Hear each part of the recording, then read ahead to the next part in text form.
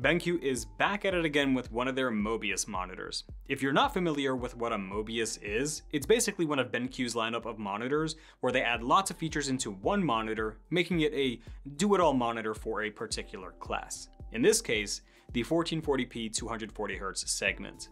I'll tell you everything you need to know about the BenQ Mobiuz EX270QM, I'll compare it to other similar monitors and tell you if it's worth getting or not.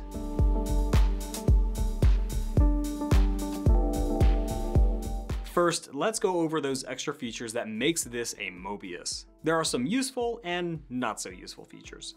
Some of the useful ones are included in BenQ's iCare feature suite, which has an auto brightness sensor, which is great if you have ambient light that constantly changes, or you just don't feel like changing the brightness yourself when the sun goes down. Having the brightness set to something that's suitable for a certain ambient brightness level is good because it relieves eye strain and headaches. And since you don't have to do anything for the brightness to change, that makes things even better.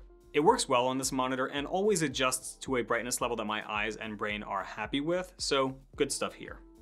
Another feature is the blue light filter, which personally I never use on any monitor, but I'm sure some of you out there do. Now, you might be saying, well, Bijan, these are things that many other monitors include. So what? Well, I'm not done just yet. Relax. Because it also includes an e-paper option, which turns everything black and white if you want this to be a giant Kindle.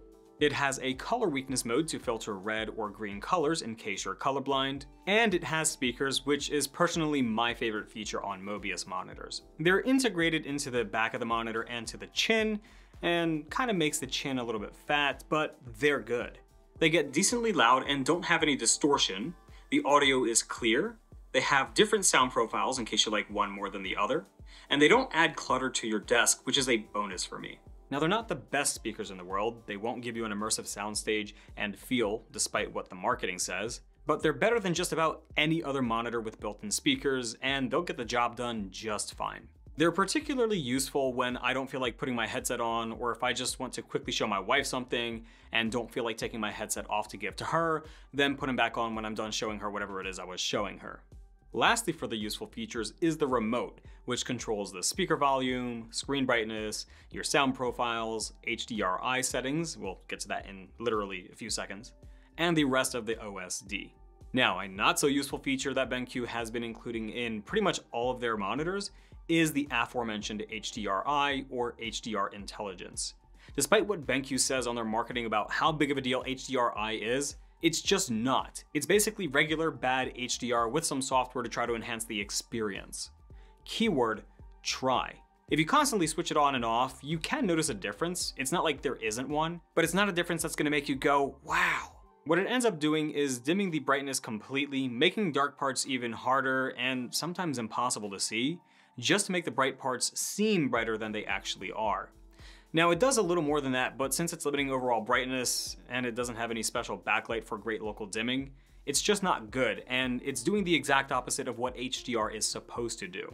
And after experiencing real HDR for the last few months with the Alienware QD OLED Ultrawide and the Samsung QD OLED TV, this doesn't come close. I'm not saying it's bad because it's not OLED and it can't compete with OLED, I'm just saying it's bad because it's bad. And the same applies to pretty much every other monitor in this class and price range. For example, the monitors I'm comparing this to in this video are the Alienware AW27221D, the Asus ROG Strix XG278QM, and the LG 32GQ850, all of which are 1440p 240Hz. And their HDR all sucks too. There's no ifs, ands, and buts about it. If you're looking for good HDR, it doesn't matter if it's for gaming or media consumption, you need something with the proper hardware to be able to provide that experience. Fortunately for BenQ, the gaming aspect of the monitor is good, which is kind of important for a gaming monitor. The input lag is very low at 4 milliseconds, but it's the highest one of the bunch, with the other monitors being anywhere between 2 and 3 milliseconds. Now, that difference is negligible, so I'm not really worried about it. They all feel just as instant as each other, and you will not feel that difference. I know some people get caught up on the input lag figures saying a monitor is bad just because it's 1 millisecond slower than another. And if we're talking about the whole peripheral stack, adding a few milliseconds here and there between multiple peripherals and other hardware will start to be a problem. But if you optimized your setup with the lowest latency stuff imaginable, or you're coming from a 60 Hz or 144 Hz to 240 Hz monitor, you're totally fine and you're gonna love it.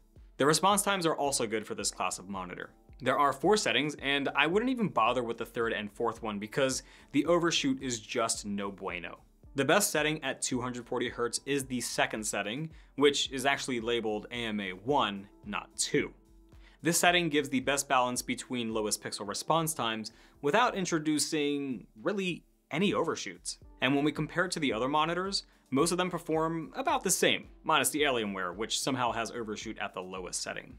Now, when it comes to data, I only have response time data for the Mobiuz and LG, not for the Asus and Alienware since the OSRTT response time tool became available after I reviewed those, and I don't have those monitors anymore. But you can clearly see in this comparison that the Alienware has overshoot, the Mobiuz does well, and the Asus and LG are just slightly better than the Mobiuz, although the LG has a slight advantage being at 260Hz. And while you could make the argument that I should make this test fair by putting everything at 240Hz, the fact of the matter is that anyone getting the LG is going to be putting it at 260Hz, not 240Hz. Plus, 20Hz really isn't going to skew the results one way or another in a meaningful way, and giving the Mobiuz an extra 20Hz won't help it catch up to the dark gray performance that the LG has, which does noticeably better. At the end of the day though, these are just numbers, and most people watching will probably not know how to read response time charts and what they actually mean. Basically, it means that you likely won't notice much of a difference between these monitors. I might be able to tell the difference if I had the Mobiuz, Asus, and LG side by side looking for a difference, but when gaming, it's much harder to notice, especially when you're in the thick of it. They all perform great, even the Alienware with its slight overshoot, though I wouldn't choose it over the others simply because there's not a single setting without overshoot, and the lower the frame rates get, the more pronounced it is. Speaking of which, at 144Hz, you start to see the Alienware fall apart, again, even with the overdrive turned down as low as the monitor allows. And it's not totally unreasonable to be playing at this refresh rate, especially at this resolution. For example, I have an RTX 3080 and a Ryzen 9 5950X, and my PC hovers around 120 FPS in Tarkov and 180 FPS in the new Modern Warfare 2. And that's with competitive settings. And while 120 and 180 FPS isn't 144 FPS, you can get an idea of how a monitor will scale based on the frame rates, and the response times and overshoot performance of the Dell is not competitive. Now, you'd likely still be happy owning the Dell, I'm not saying you should avoid it like the plague, but if you're like me and you're looking for better, the Mobiuz, Asus, and LG are just that. Now, another thing that this Mobiuz has is black frame insertion. For those not familiar with BFI, it's a feature to help reduce blur, but not in the same way that overdrive reduces trailing. In this case, it lowers the persistence of the image for each frame by inserting a black frame, hence the name black frame insertion, in between frames to lower the persistence of the image you're seeing. This is useful because it helps your brain process fast motion scenes easier since the image is clearer. The Mobiuz and Asus have it, but the Alienware and LG doesn't, and it's obvious which two monitors perform best and which two perform the worst. It even works at 144Hz and even 120Hz, so you don't really have to worry if your PC doesn't run games at 200 FPS all the time. So, if you want the best motion clarity, you'll want the Mobiuz or Asus. Although the Asus does slightly better at 240Hz because it has less crosstalk, or trailing as most people may refer to it as. But the Mobiuz does better at 144Hz because it doesn't overshoot, which is great for the Mobiuz because that means it's more consistent with its results throughout the entire black frame insertion refresh range. It's also much brighter than the Asus, having 57% more brightness, which is kinda nuts. But this doesn't really surprise me because BenQ is known for putting overkill backlights on their monitor for blur reduction technology. So between these four monitors, the Mobiuz and Asus have the best motion clarity, with the Asus having marginally better clarity, but the Mobiuz having much better brightness and consistency with its black frame insertion. Really, the difference in clarity isn't noticeable because it's so marginal, but the brightness difference is very noticeable, so personally I'd go with the Mobiuz. Now, if you don't care that the Asus is limited to 160 nits with black frame insertion, then get that because better clarity is better clarity. One thing's for sure though, the LG can't compete because it has no black frame insertion, and neither can the Alienware because of the same reason, but also because of overshoot everywhere. Now, in terms of software features like the black equalizer and color vibrance, The Mobiuz and Asus do the best yet again, with the Asus doing better in color vibrance and the Mobiuz doing better in the black equalizer, though this is again kind of a marginal victory for both in this aspect. The dark areas are just a little bit less dark on the Mobiuz, which means dark enemies won't blend in with dark spots of the map as easily. The LG did okay, but didn't do as well as the Mobiuz or Asus, and the Alienware barely did anything. Having a good black equalizer and color vibrance is, in my opinion, very important, especially in competitive titles. In games like Valorant, it doesn't really mean much because the game's already so bright, vibrant, and saturated. But CSGO is quite flat, and because that game has over 1 million concurrent players every single day for the past 6 months, I bet quite a few of you are looking for as much of an edge as possible, and a good black equalizer and color vibrance without any software that can lower frame rates will help. So this new Mobiuz does well against the LG and Dell, but I'll be honest, I did not expect the Asus to put up as much of a fight, especially because this Mobiuz came out a whole year after the Asus. Overall though, when it comes to gaming, all of these are good.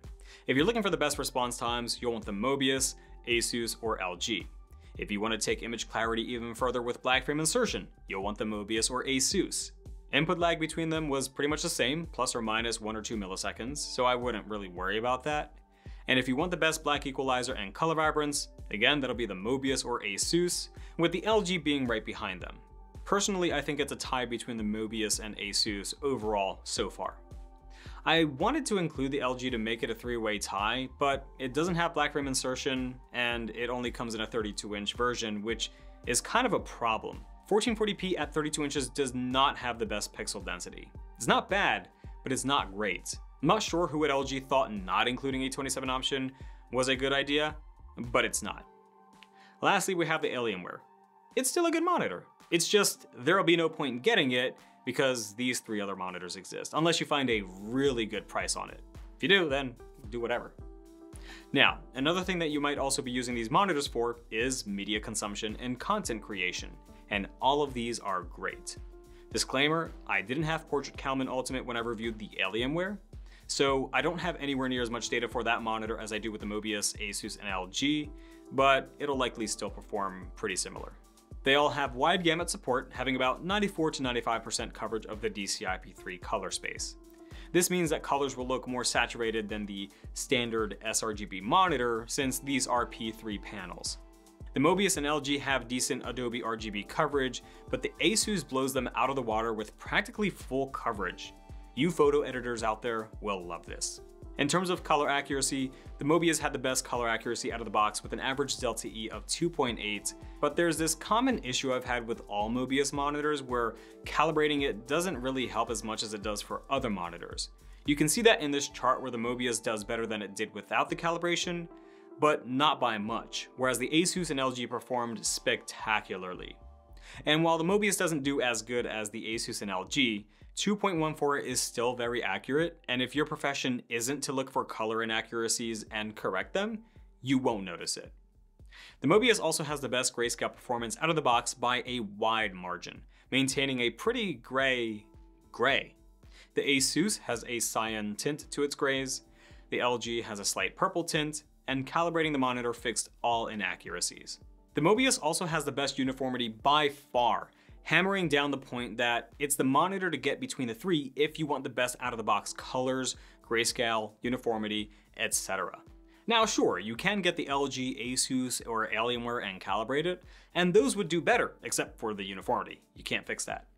But most people buying monitors aren't going to be paying an extra few $100 for hardware to calibrate their monitor. And no, you can't buy a colorimeter, use it, and return it. Monitors need to be recalibrated at least once a month because the colors will shift over time. Either way, whether you're stuck with the default performance of the Asus, the LG, or the Mobiuz, they all look very good. Even a delta E of around 6 is still pretty decent despite what a lot of people say.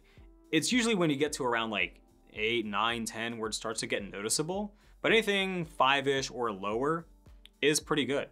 And when it comes to consuming media on these monitors, it's just great. Now, if you're not familiar with a P3 display, it's just much better in my opinion than using a standard sRGB monitor because, again, colors are more saturated and it makes for a nice viewing experience. It's kind of like going to Best Buy and seeing the display TVs and kind of how saturated they are. Just imagine those, but in your house on your desk. Now, before we conclude, there are a few more things this Mobiuz has, such as the 100 by 100 VESA mounting support. It has a nice wire routing hole, which isn't visible unless you're JDM. And it's got a nice assortment of I/O supporting anything and everything your heart desires. Alright, so the Mobiuz is a very good 1440p 240Hz monitor. Not just because I'm saying it, but because the data shows it. But is it worth the $800 that it costs? Well, that depends on what you want. BenQ likes to distinguish themselves from other brands by having lots of features in one package instead of being just another panel with a body holding it. But it's not just about the features because it also performs great, and I'd say it's the best one out of all of them here because it has the best combination of great response times, good black frame insertion tech with high brightness, a great black equalizer and color vibrance combo, and the best out-of-the-box color performance, which is a good thing for most buyers. And if all that's worth the extra $150 to $250 depending on what you compare this to, then this is perfect for you. But if you don't care about all that stuff, then I'd say the Asus is more suited for you. It really just depends on what you want in a monitor, and let's be real, price is always going to play a role no matter what you buy anyways. But yeah, so far this is the best 1440p 240Hz monitor I've reviewed, and I recommend it. Thanks for watching, like, dislike, comment, follow my Twitter, join my Discord, and have a great day every day. Peace.